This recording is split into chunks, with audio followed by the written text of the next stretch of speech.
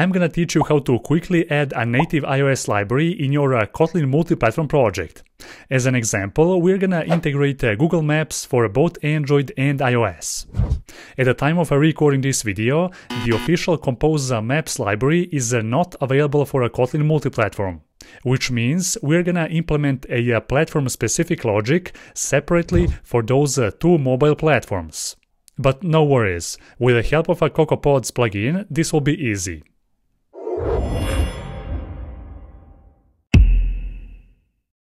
First, before you start with the project itself, you need to go to Google Cloud Platform, create a new project and generate an API key.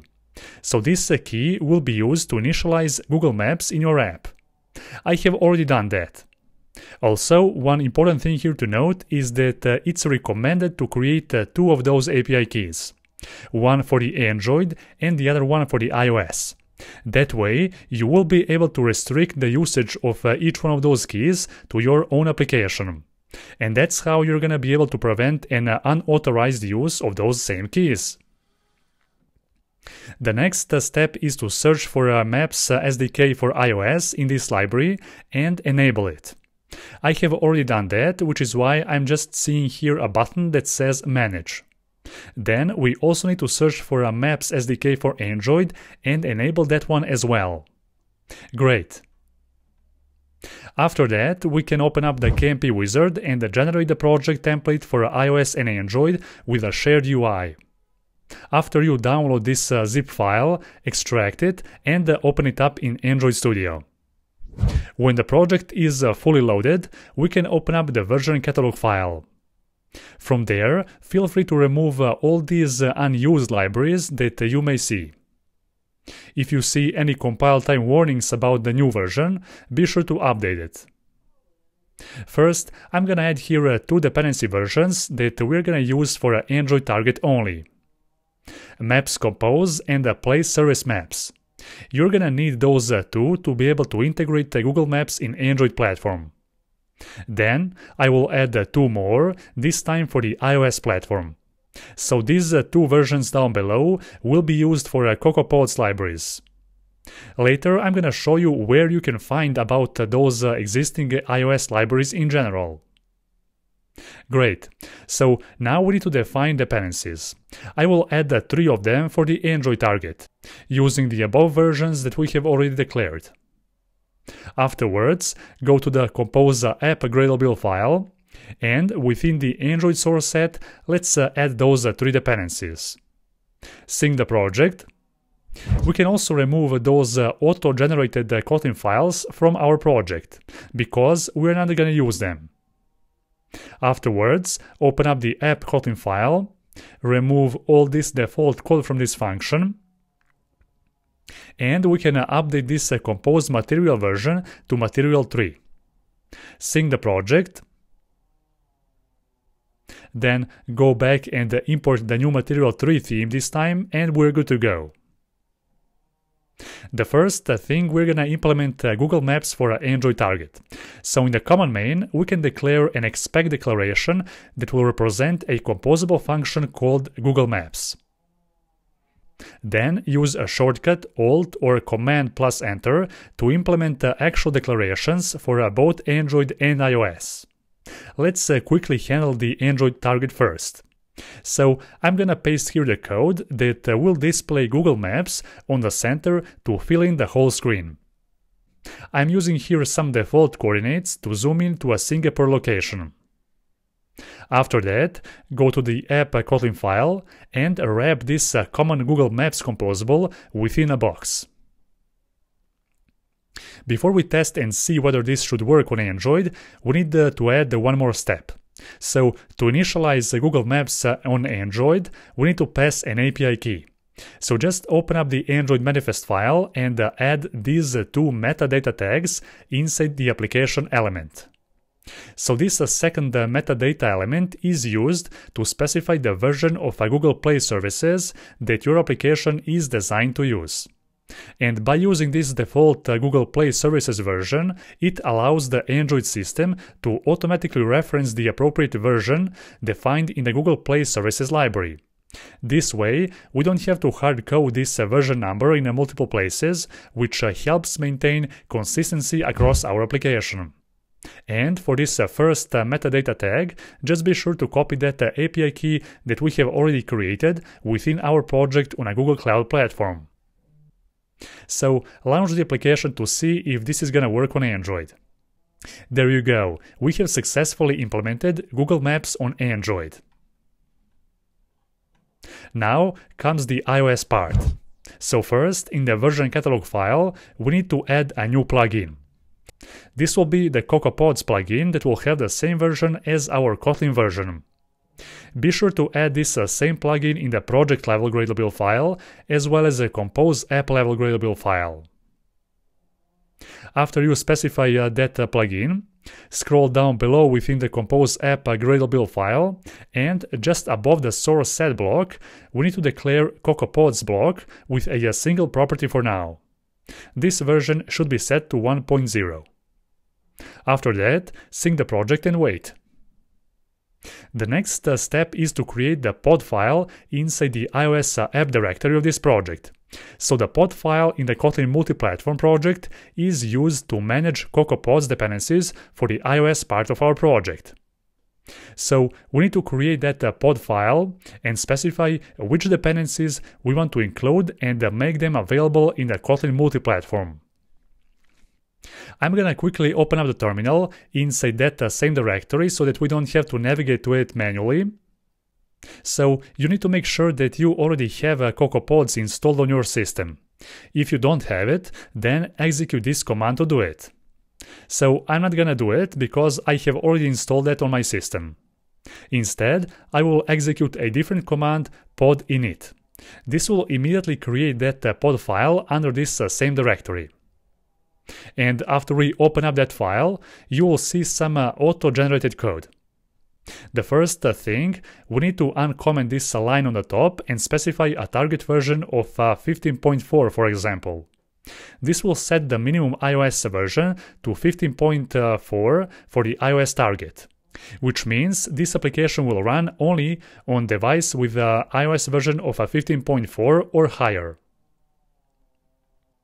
After that, I will paste here 3 libraries. So the first one is a compose app.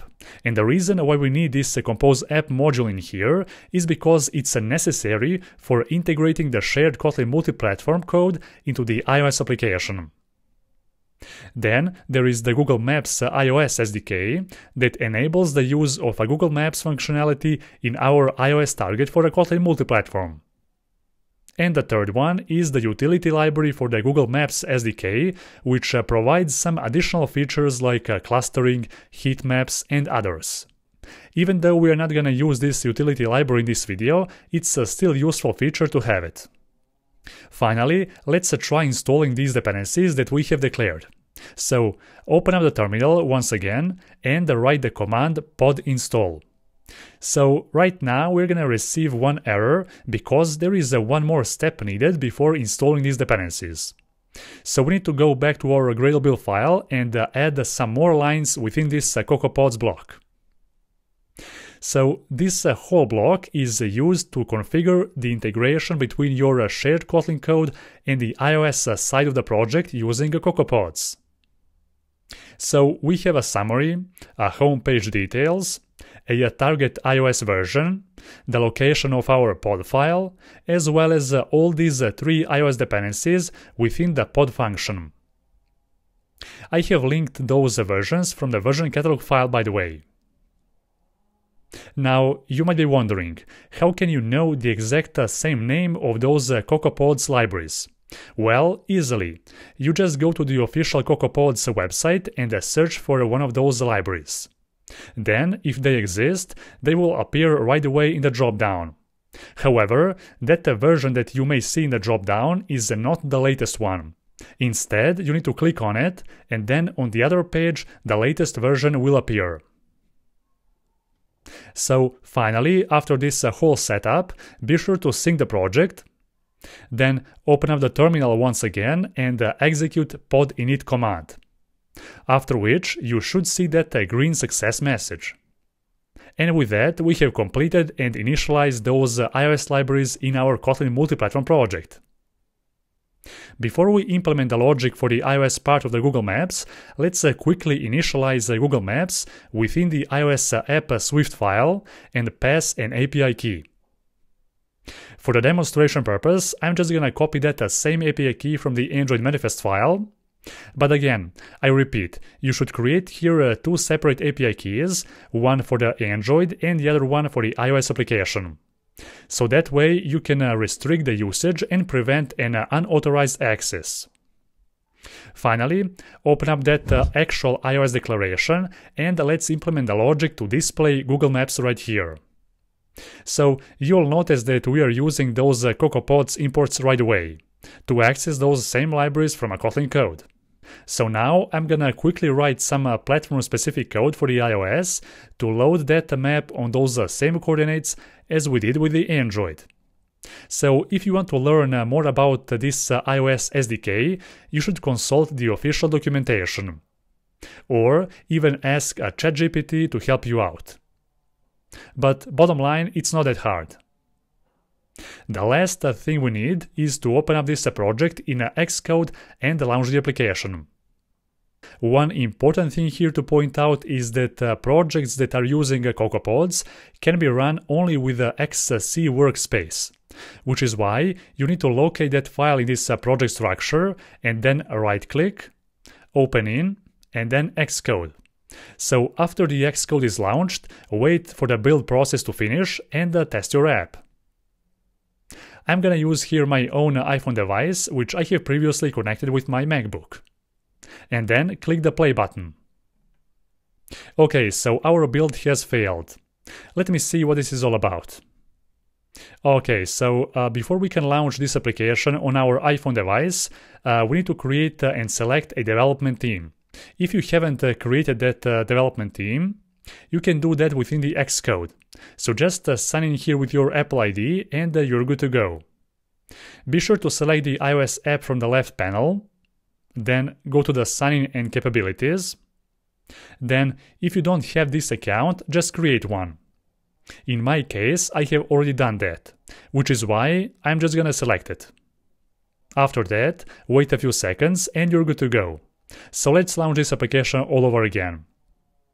Alright, so there is one more build error. This build error says embed and assign task cannot be used in a project with the dependencies to pods. Now, to avoid this issue, we're gonna open up the Android Studio, then Gradle properties file, and within this file I'm gonna specify one line of code.